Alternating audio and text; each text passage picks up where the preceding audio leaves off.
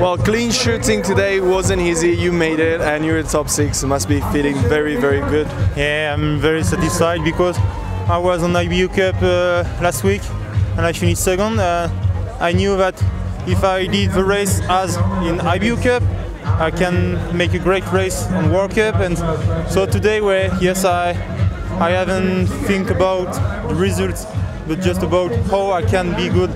So on shooting, I saw there is a little bit windy, and so I decided to attack my shooting, and it was, I think, a good option. You said that you took the confidence from the IBU Cup, having some of your teammates like Antholz that did sure. This helped. Yeah, sure, that's true. I think the level of IBU Cup is better year by year. We can see that with a Norwegian guy like Christensen, Giesbach. So I think now when you are good in IBU Cup, you can be good on World Cup too. Now, when you went clean after the standing, Matan was standing here and giving you updates. How was that? Yeah, my legs were so hard. It was really, the final lap was really hard because I was alone on the track.